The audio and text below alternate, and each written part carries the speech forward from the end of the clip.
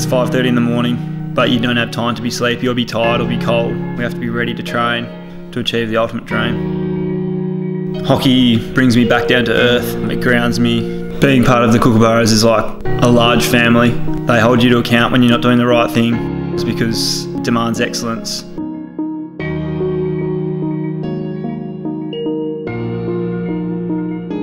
I love to go surfing. I use it as my third place and just get away from hockey and just be totally immersed in the environment that I'm in. I always say that you're a much better person after you've gone surfing.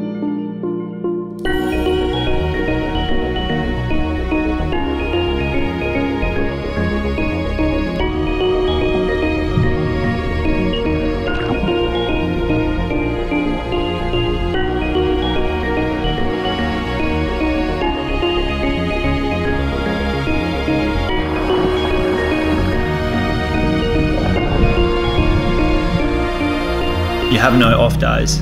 Every day we have to rock up to training and be prepared, be mentally ready. When we show up, we're ready to go.